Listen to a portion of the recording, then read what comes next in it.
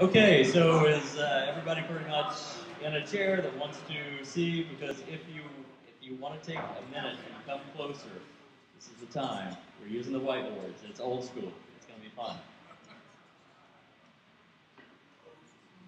All right. So thanks everyone for coming out. This is the first time we've been at TAG, so we're super excited to be here. This is Johan, CTO of TAG, and he's going to say a few words, and then we'll get rolling. Awesome, thank you, Jason. So I'm super excited for this evening's event. I'm super excited to be hosting SF Data Mining, and I'm super excited for Anthony's talk. A few of you have asked me what is it that TAG does, so I thought I would just give a brief answer to that so that we can get ahead of that question. TAG is doing social discovery. That is, we make products that bring people together. We're essentially adding edges to the social graph, creating friendships. We do about 100 million of those every month. We have members in 220 countries, 300 million of them, and all of that's happening from here, 150 people, and some other locations as well, a Palo Alto office and so forth. So without further ado, I want to pass it back to Jason for the rest of the introductions, and welcome. All right, thanks, Johan. All right, so we got a great talk tonight. We have Anthony Bak. He got his PhD from Penn, and then went to Stanford for his postdoc, where he worked for Gunnar Carlson, who's co-founder of Ayazi. So this will be, yeah, I've seen it before. Wonderful talk. All right, thank you for having us and having me speak. So I'm using the whiteboard because I'm a mathematician and that's what we do. I hope if I'm not writing big enough, people in the back just to say something, and I'll try and write bigger and bigger, and just see what that means. Okay, so what does to frame what we're doing, what does topological data analysis do? And I'm speaking here about the topological data analysis that we do at Ayazi. So it's a legitimate field of research. There are lots of strains to what's going on in topological data analysis. I'm going to focus on the strain that happens at Ayazi. So one way of looking at it, and I hope that by the end of my talk you'll understand all these different ways of viewing it, is that it's a uniform framework for machine learning. Uniform framework. And by that I mean a lot of different machine learning methods fit into the topological data framework in a natural way. And I'll get to that. I'll explain how they fit in at the very end of my talk. I'll sort of end with how they fit in. And you won't see anything that maybe looks like machine learning unless you have a very astute eye for most of the time. Another way to think about it is that it's a way to summarize,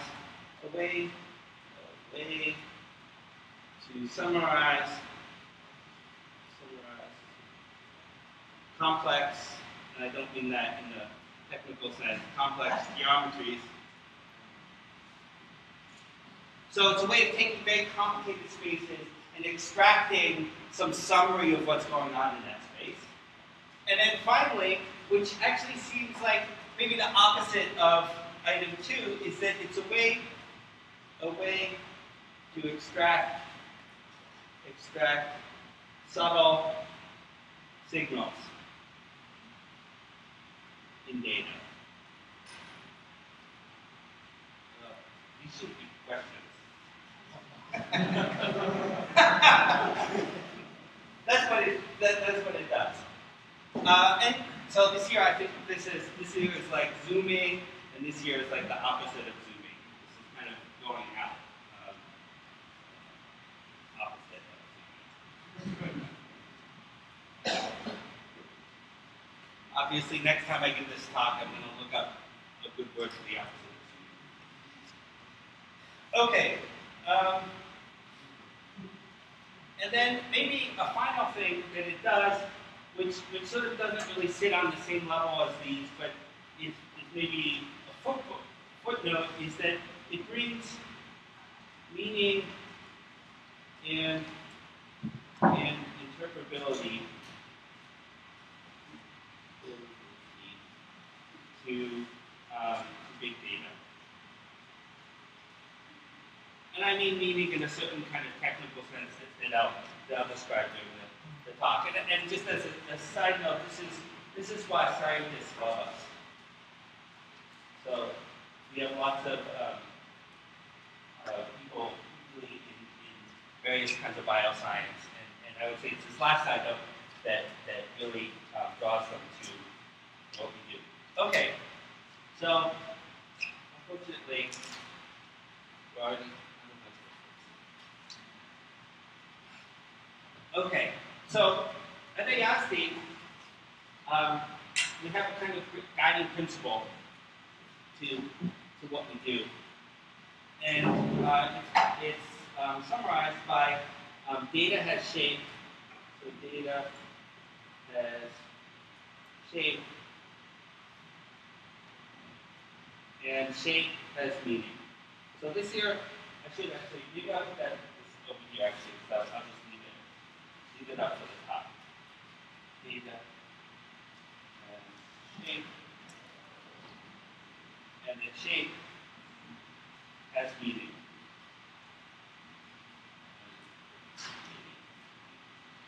So what we want to do is extract the meaning from shape.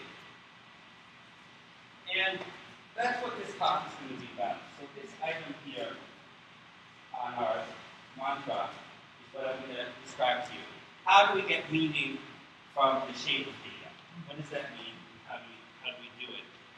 I think just really philosophically, what we do is we let the data speak for itself. So we come at the problem with as few preconceived notions as possible. And the preconceived notion, in this case, means a certain statistical model for the data, or a certain kind of linearity or homogeneity property of the data.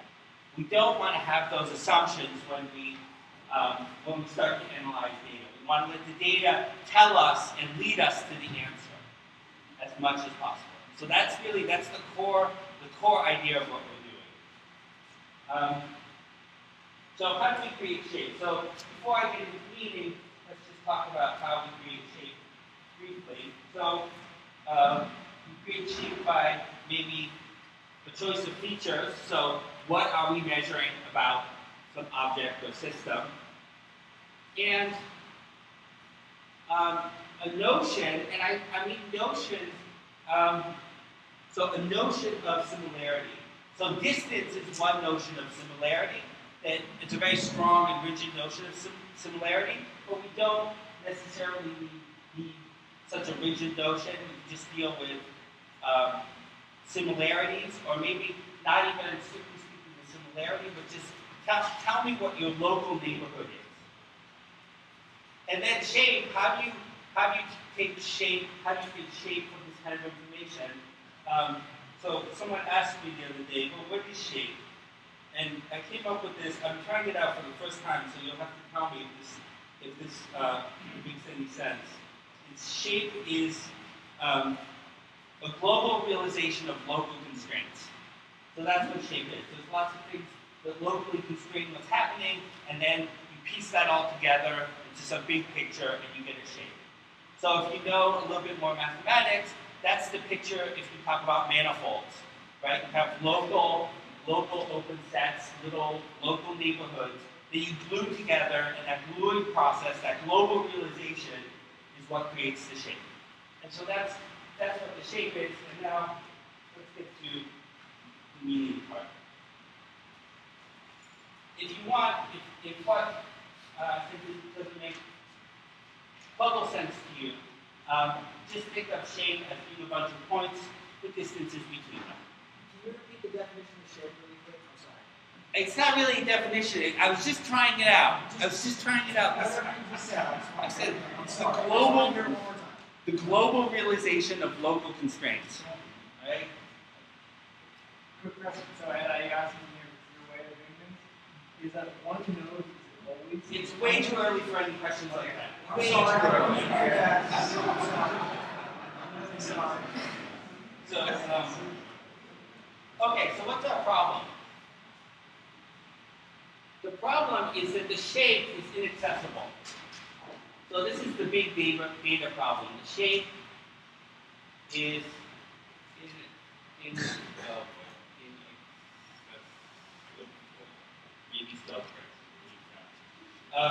there are too many points,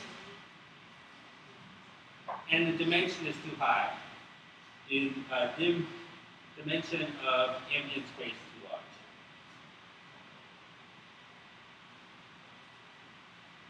And this here is also maybe another way of saying this: you have too many features, and you have too many points that you measure.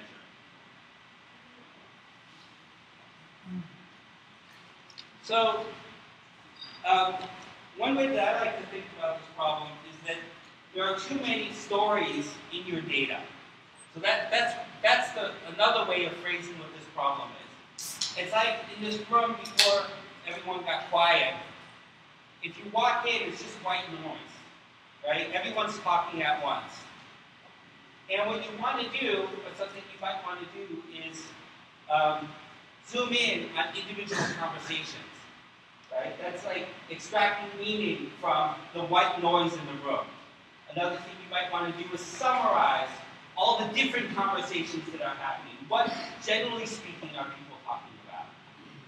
So the problem of big data is the white noise problem, too many points and too high a dimension. And the goal is the summary and zooming, right? What are the stories that are important to you? Another example of that is gene expression levels in cancer tumors. There are lots of, so some of the genes that are being expressed have to do with dysfunction in the cell in cancer. On the other hand, most of the genes are just regular cellular function, right? I'm doing this, I'm whatever, processing that enzyme, I'm splitting that up, right? And when you examine gene expression levels for, say, all the genes that are expressing in the cell, in the cancer tumor, you want to be able to zoom in on the cancer story and figure out what are the anomalies that have to do with cancer. And that's the same problem, that's the same white noise problem that the room full of people has. So, all right. So all of these ideas, or all of these examples, encapsulate the need to reduce the amount of information in the problem. So all of these ideas are reduce the amount of info. Yes, I'm eventually going to move away from philosophy and start doing some math. So you can say what we do. So what does ASD do? So this is where we come into the picture here, is we produce topological summaries. So ASD produces topological summaries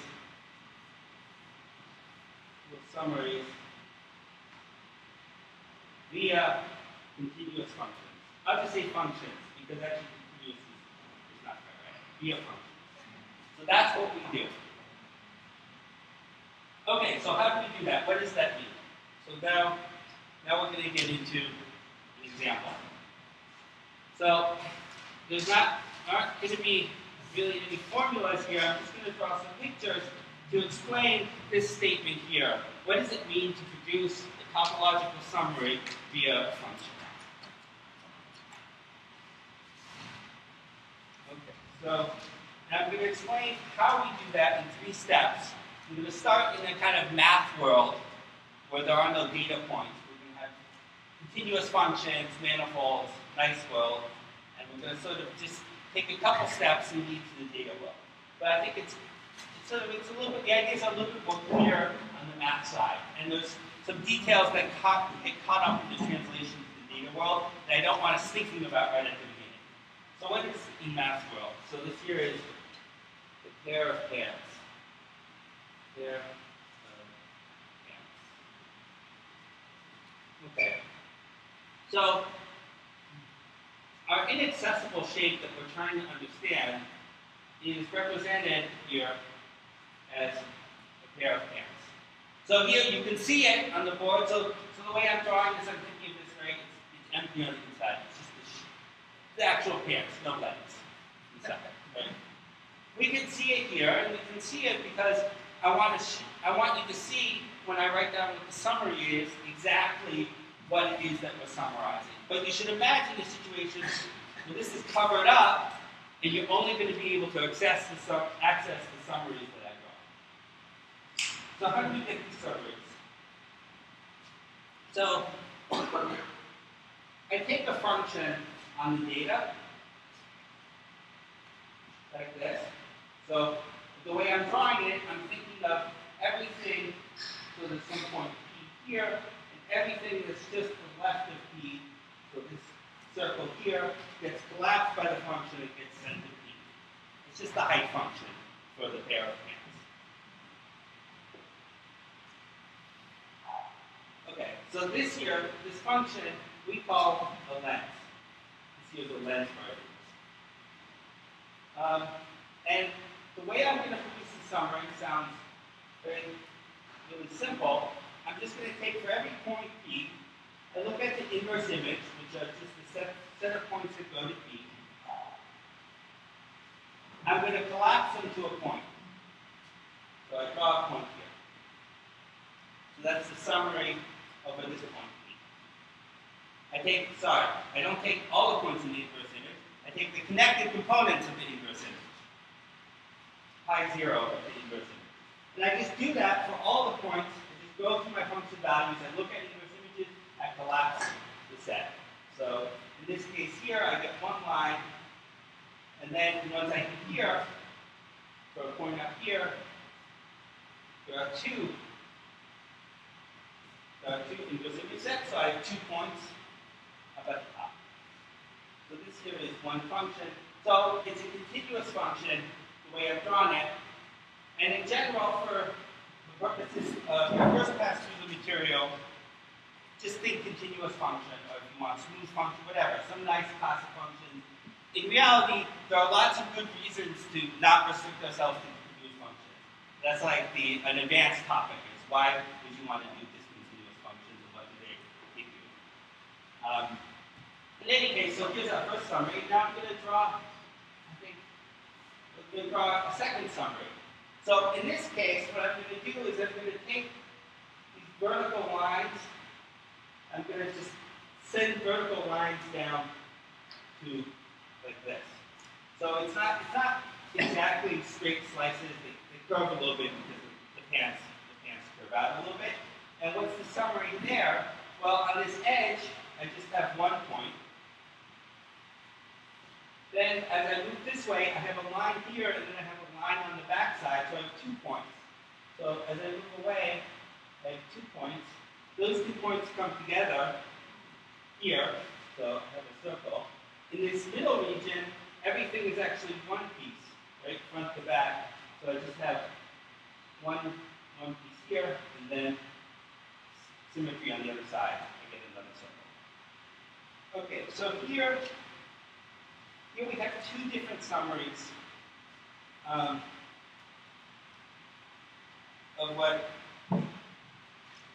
what's going on in the pair of pants. Each of them summarizes something different. There's a different story that they're going on. This one here tells us about the splitting of the legs. This one here says these legs have 2 holes. Right? So 2 functions, and I get 2 stories from the data, 2 different summaries. And in a certain sense, it's everything that's going on in pair of pants. Right? There's not a lot going on in pants.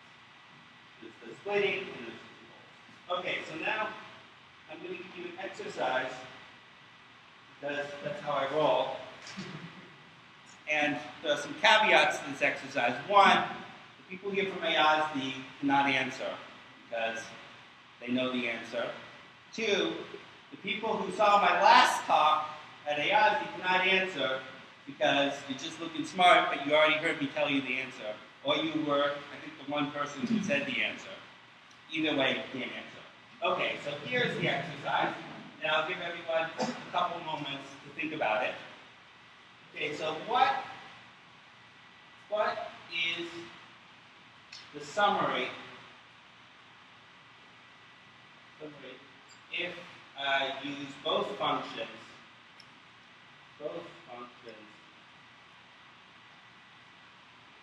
at the same time?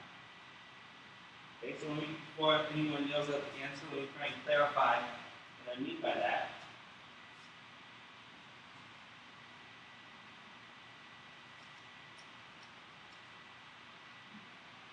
I mean, instead of taking one function, I take both of them as a pair. Each of them maps to a real number. So I'm mapping down to some rectangle in the plane. I take a point P in the rectangle. I take inverse images of P, right? I take the connected components of the inverse images of P. I just draw that out. What do I get? So to clarify, the function is the inverse function? So the method, just to say it again, is I have a function on the data. Okay, I take inverse images of points, connected components of inverse images of points. I collapse the connected components, and I draw 1 point for each connected component. The inverse images of the connected component.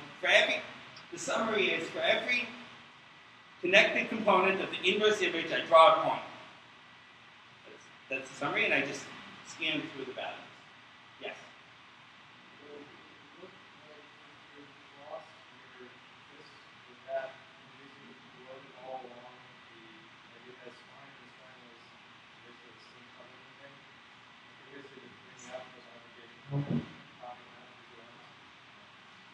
No. It's a good guess. It's not the product. So something more complicated is happening with the product of the functions. Any other?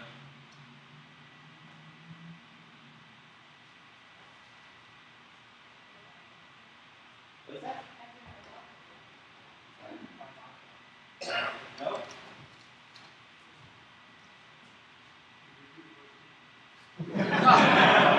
Answer.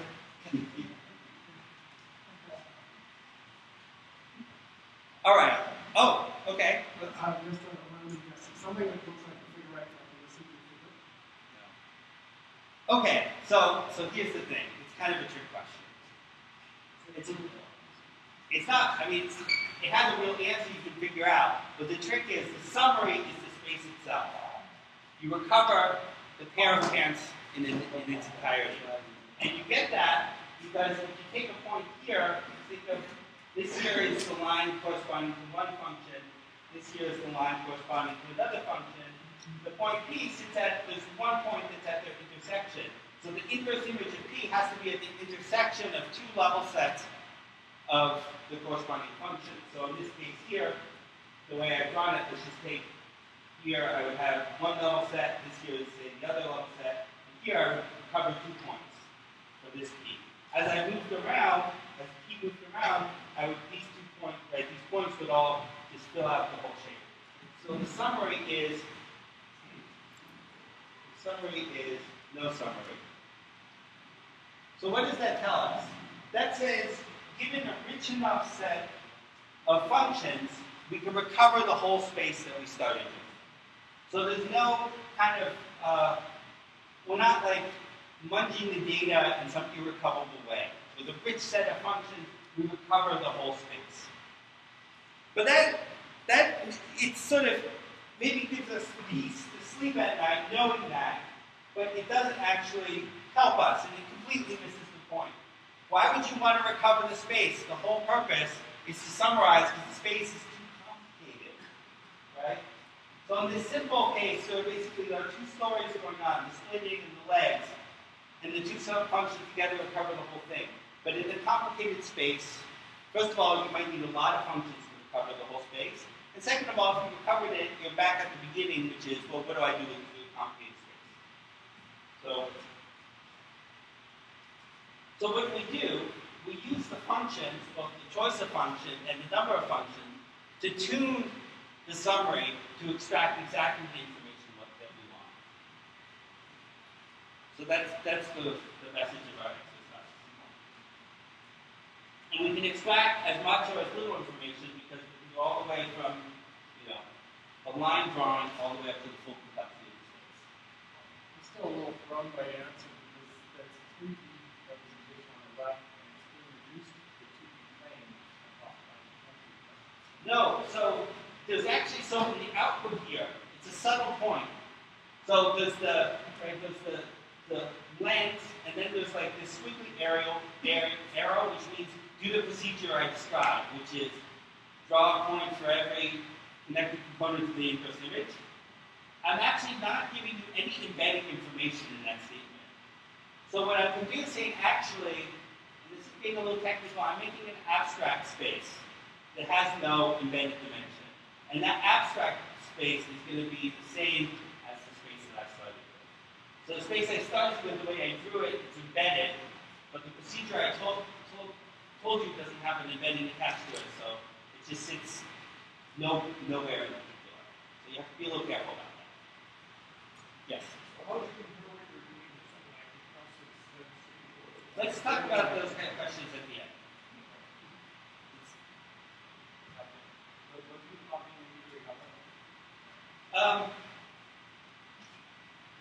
It's simply through.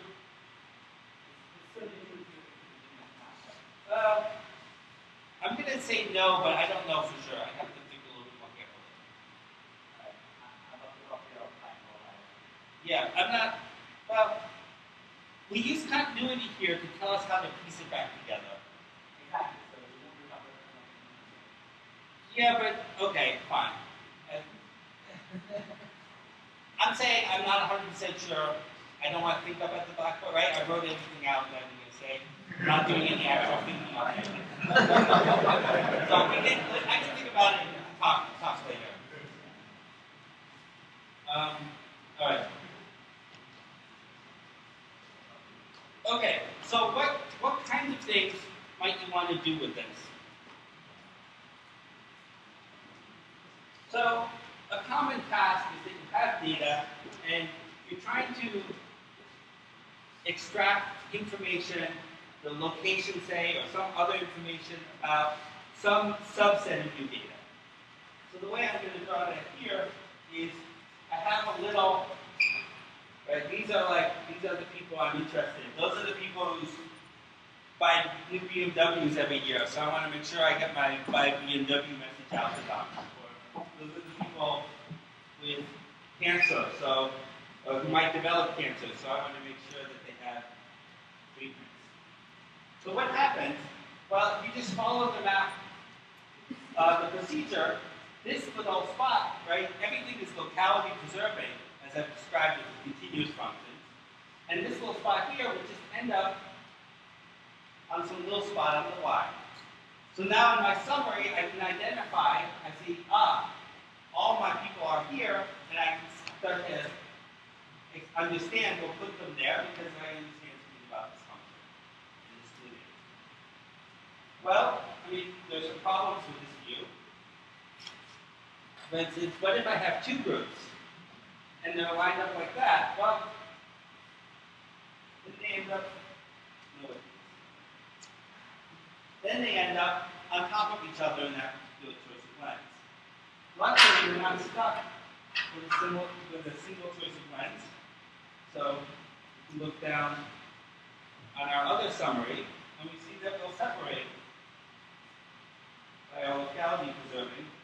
We'll separate out those two groups. Well, what are other ways that groups can be in here? These groups are particularly nice because they're very localized in the data set, so maybe they're easy to extract.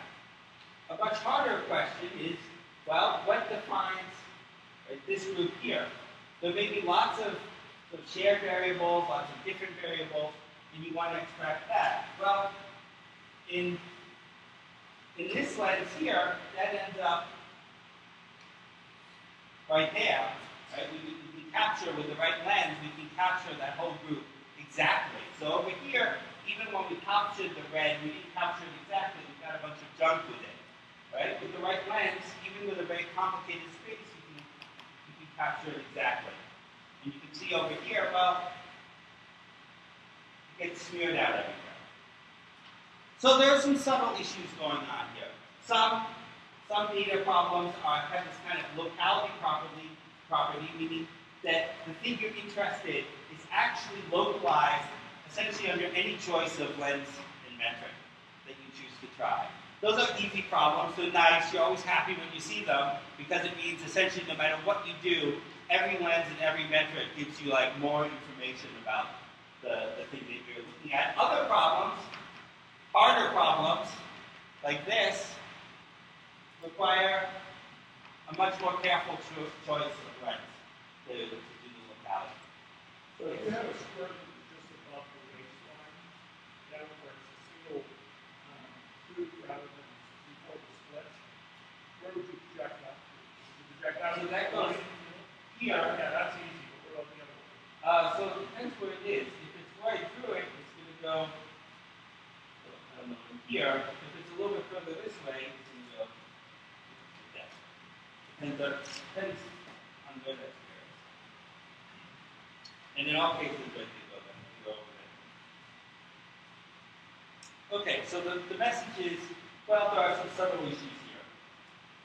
And that multiple summaries, looking at different lenses, help you figure out what's going on. Some things are separated by one lens, not by another. Some things are spread out throughout the whole space with one lens and are concentrated with another lens. So the use of multiple lenses is going to help you figure out what's going on. All right, so that's math world. Quick question. Are there two sides to that waistline? No, it's just the one. Just the one. Okay, so that's math world. What I want to do now is tell you how to move this picture here into the data world. So there's two steps.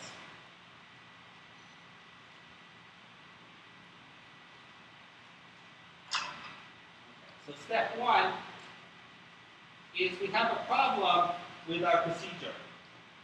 The construction of the summary from the lens procedure. If I'm in data world, my space consists of a finite number of points, and I have my lens, the way I pieced everything together, I took inverse images of points, and then just kind of slid along, and I knew how to piece together the summary. Well, in data world, most real numbers have nothing in their inverse image, right? No matter how big your data is, it's still finite collection of points, and the real numbers, blah, blah, blah, they're big. So most inverse images are empty. So that's going to you can't draw a summary, because you don't know how to connect points, because there are no inverse images. So what do? We fatten the points into open sets. And we look at inverse images of open sets. So I'm just going to go back here and draw that. So I have my function f, my real line, and I'm going to take,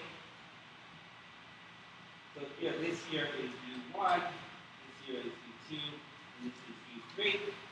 Those are my open sets. And I take inverse images of open sets, and I'm going to draw, I'm going to call it a node instead of a point.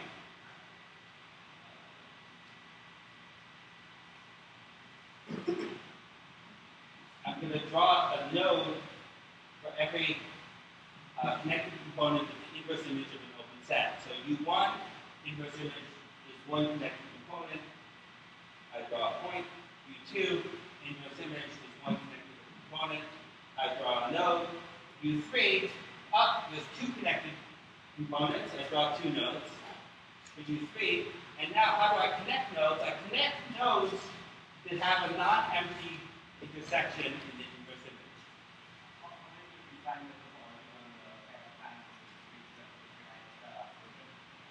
I haven't discretized the pair of pants yet.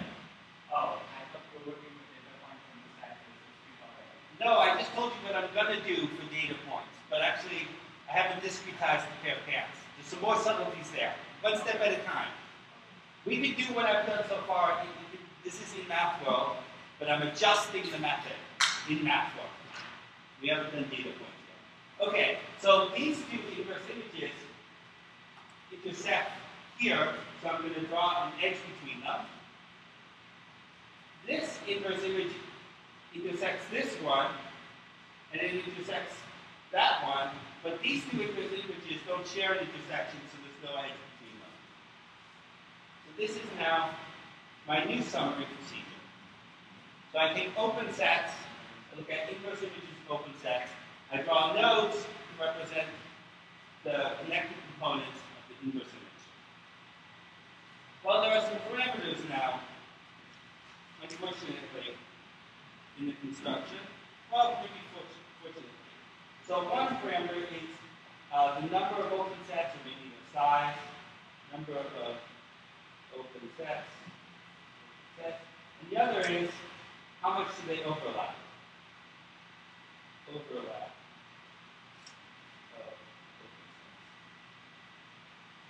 So we call this here the resolution, and this here we call the gain. So what happens? So let's look at resolution. Let's look at one of these parameters. If I set the resolution really high, which means I take lots of open sets, right? And I look at the image of this image same procedure, what happens? I'm going to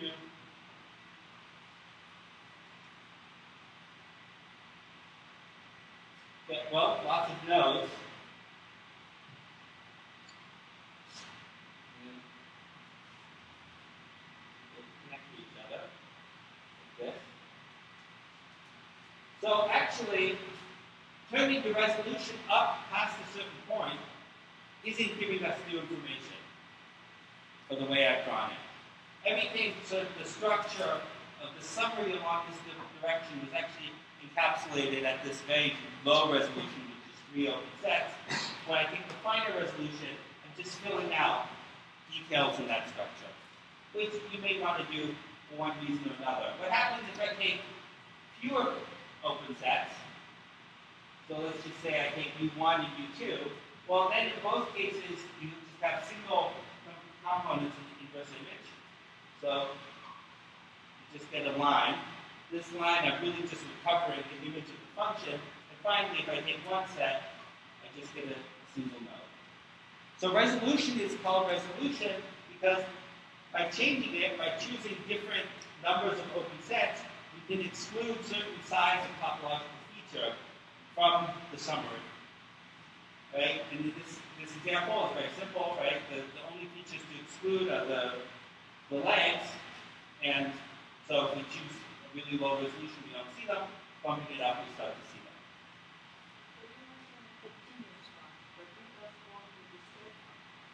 So this is still, the function here is still a continuous function. I drew a point for every connected component of the inverse image of the function. So that's continuous function. So this node here represents, if you want, represents the entire set U1. This represents U2. These two nodes both represent U3, U31, U32. And yeah. If you want to think about this in a different way, this here is basically a Venn diagram of the pants for this covering, this set of open sets. I draw edges when things So when you choose to apply a certain lens to the data set, there is an explicit notion of resolution. You have to choose a resolution, or you have ways of adjusting the resolution due to our method. But yeah, if you're doing this by hand, you choose a resolution. Yep. All right. So gain is a little bit more subtle, and it has to do with the tightness of the network. I'm just going to ignore that. Okay, so now we need to actually add data points. We need to discretize the pair of pants. And when we do, well, what part of this method won't work? The part that won't work is the part where we say connect the components of the inverse image. Why doesn't that work? Well, because you have discrete data, right? Every point sits by itself. So we need to replace connected components of the inverse image, and what we do is we replace it with clustering. So to find the data version of connected components, we do clustering on the inverse image of open sets of a length. So we replace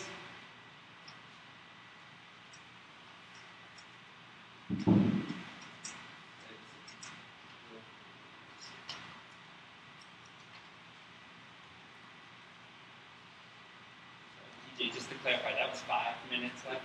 15 of the flash. Got it. Okay. Okay, so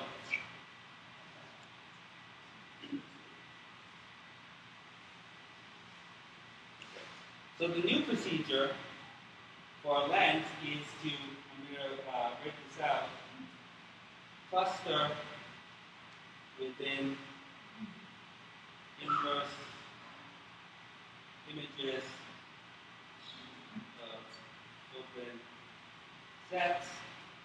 Okay, now how do we draw our edges? Well, you notice that we still have these intersection inverse images. So points in there are going to go to some cluster on this side, but also some cluster on the other side. So when that happens, we're going to connect the nodes representing those clusters. So a cluster within the set connect nodes when they share a point. So that's our new method. Well, what does it look like? Because we're doing some clustering procedure there, we'll tend not to maybe get just a single node for inverse image, but we'll get something that looks like this, which is the same essential summary, but because maybe your clustering method wasn't optimal, and to some degree we're insensitive to the actual clustering method you choose, you end up with something like this, where these nodes represent clusters in inverse images and edges represent shared elements between clusters. So this is what we do. This is the output that you get from our product. This is the iris network. Gives you this output. It's actually, like I said, it's not an embedded graph, so there's some things that you want to be careful about. It's not an embedded graph. The nodes are points.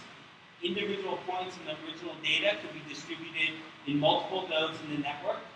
Right? So there's some subtleties that you need to wrap your head around when you read about our graphs. So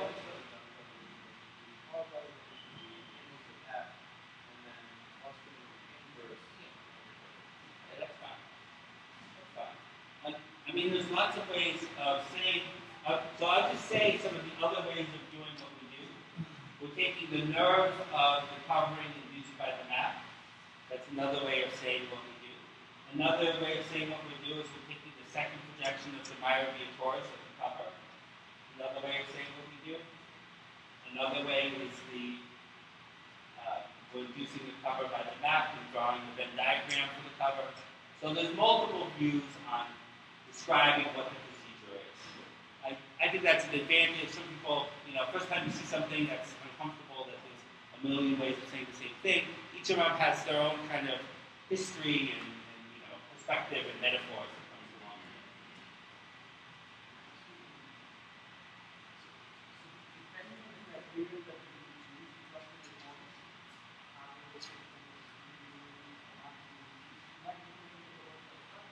That's right, but it's actually very.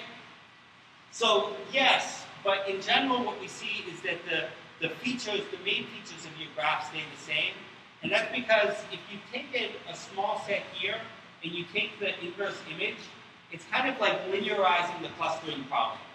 And so you're less sensitive to the particular notion of clustering you want to use. A classic example maybe from machine learning is clustering the embedded noisy circles. If I take a small open set here and I look at the slice, it's much easier to cluster that into 4 clusters using a lot of different methods rather than trying to just globally try and cluster the noisy embedded circles. Some clustering methods work, some don't, right? There's a lot of details there. And so because we're clustering into slices, we've made the problem easier. And it's true, things can change with the clustering method, but there's I don't get hung up on that. There's sort of an insensitivity to the method too, is the problem. The other thing is that, just to emphasize, I only got to clustering at the end because a lot of people want to sort of obsess about the clustering step because there are so many methods that they're familiar with, particularly if you come from a machine learning background that's like clustering. And it's not, I would say, sort of thinking of us as a clustering system is not really the right way to think about what we're doing. The right way going to be is the way I introduced it with continuous functions. I'm actually running out of time, but we'll have questions at the end for sure. So just some comments. So real data is almost never like point sample from a manifold. Don't worry about it. Everything goes through. We use that there's a manifold structure anywhere in what we did. Also, we had no imposition on the shape of the data to begin with that we started with. We just read off what it tells us. There's no homogeneity, there's no statistical assumptions, there's no linearity assumption, there's no other model assumptions about the shape, other than that, what I would say is a very mild assumption at the beginning, which is a notion of locality or similarity. You have to be able to say, when are two things almost the same? And that's the only input we use, is what is almost the same. And you only actually need to know it locally. You don't need to be able to give a number for everything in your data set, but just say, these are the things that are likely. And so, yeah. And then finally, there's a lot of generalizations I'm not talking about. In general, you consider, instead of maps to a real line, you can consider maps, lenses that go to arbitrary other spaces y, and you fiber over y, and you look at the same procedure in those images, and that gives you different ways of understanding your data, and in particular, maybe a nice one, the first one you want to do is maybe over the circle, is fiber your data, and there's different kinds of information that you extract with it. Okay, so we're almost done, and there's we actually just wait. I'm just going to push right through to the end and I'm going to talk.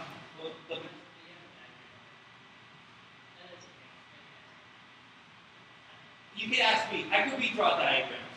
It's all my notes too. We can just flip to the page and we'll see exactly what I wrote. Remember, there's no thinking up here. Right? I even said, okay, wait, what about the lens? Right? I just said that.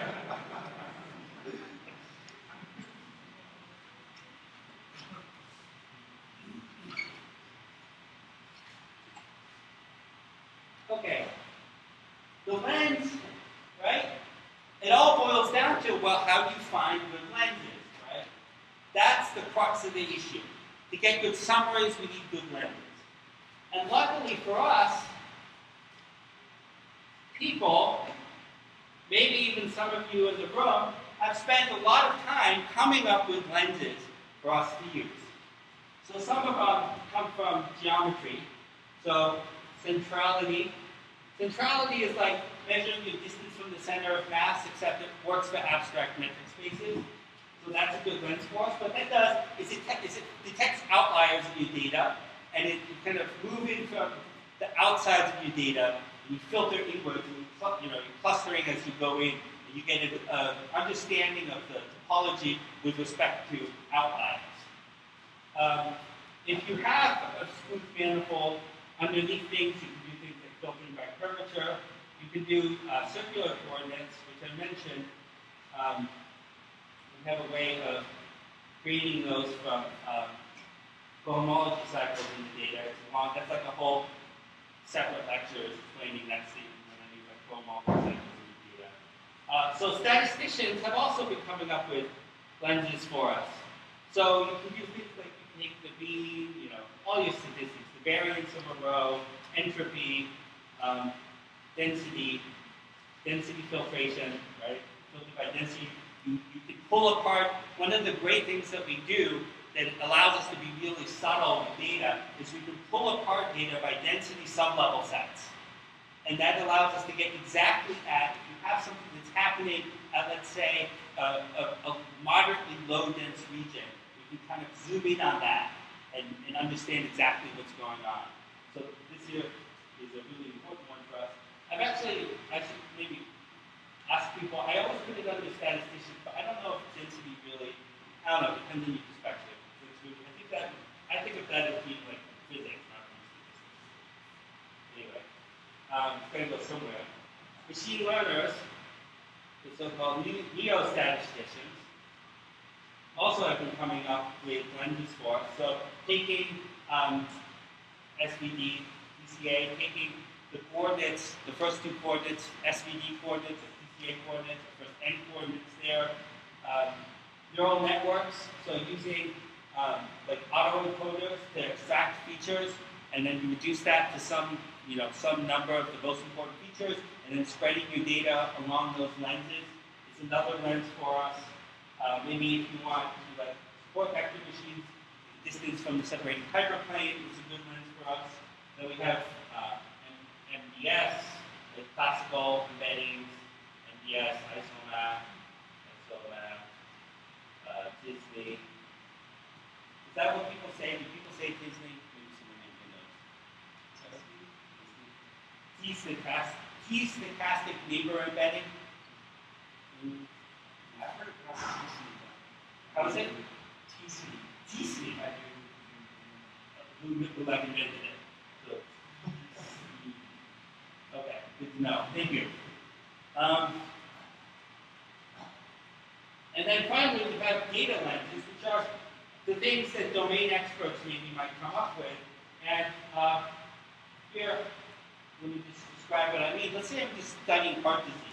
I take lots of measurements of the heart, the exact diameter of this and that, the amount of fat, this and that, right? I have all this for all these people, all their hearts, and now I want to understand something about heart disease. A good lens to use on that problem would be age. So I would take all those measurements, and rather than trying to find some global structure, I kind of spread it out along the age direction, and I look at how heart disease is different over age. So that's something, this kind of data lens is something the domain expert would come up with for your problem, because of some information you know about what you're trying to do. And so this here is how, when I started off and I said, this is a uniform framework for machine learning, this is what I mean. If your machine learning method involves the creation of a function, which it's like really hard to avoid creating functions, you can fit into this framework. And in fact, I would point out that we correct a lot of mistakes, a lot of errors in machine learning methods. The assumptions, the problems that arise. And as an example, I'm just going to take PCA here. What does PCA do? PCA finds the directions of maximal variation that most, blah, blah, blah. I think we all know what PCA does. Anyway, I probably said it wrong. But it's a linear projection onto some hyperplane. And what happens when you do that? Well, if my data, if I have two clusters in the actual data, and I'm projecting onto a hyperplane, they end up together in the projection. But because we always, remember, we cluster in the inverse image. If we're using PCA as a lens, we're always going to tell you that there's actually two clusters living above that point. Or another problem that happens with PCA is that your data can have a kind of separation, but it's in a direction that's not parallel to your projection direction. So when you project this down into PCA, it just looks like a mess. You don't see anything. But again, because we're clustering in that inverse image, we're going to be able to separate these. So we'll spread them out in the PCA direction, but we're going to see that they're separate clusters. So when we do, not only do we use, is it a framework for machine learning, but when we use a lot of methods, we actually fix them in a certain sense.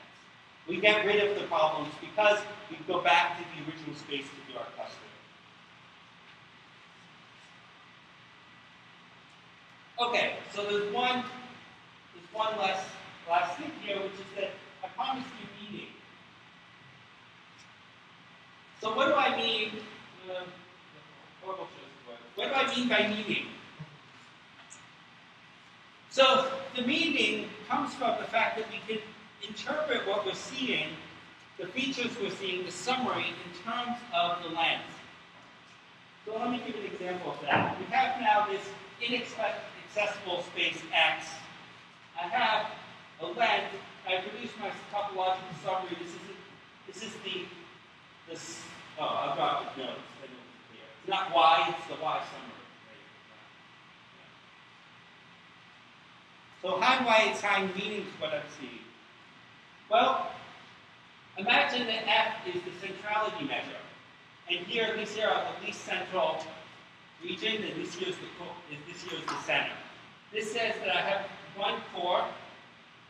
There's a core where something's happening. And then as I move away from the core, there's two ways of being anomalous. Right? That's how I would read this. So it allows me, the lens actually interprets what I see, and assigns meaning to it. There are two ways of being anomalous. So that's if this was centrality. Let's say that this is density, and the high density region is up top. This says I have a bimodal distribution. I have two ways of being normal, essentially. Let's say that it was age, and these are looking at cancer gene expression levels. As I go up, this says that I have one kind of cancer when people are young, and when people are old, I get two kinds of cancer. So the meaning, I don't lose, I'm not just getting like a classification engine where I just end up in classes. The lens allows me to interpret what I'm seeing and actually get insight from my data, where I really learn something new about the structure of the data. I've gone beyond just sort of classification. I've learned something new. And this is why scientists, I would say, a lot of scientists love our software because they can use it to actually learn things about the world and how it works because of the way they can interpret the summaries. All right, so that's it. Data has shape, and shape has meaning. I think we're at, I'm like probably way over. We're a few minutes over, but I had a demo, I had use cases, there's like a million things to show you. I don't know, what should we do? Should we just go straight to questions and skip the use cases? One use case. Okay, so no live demo, and we'll just go to a use case. Oh, thank you.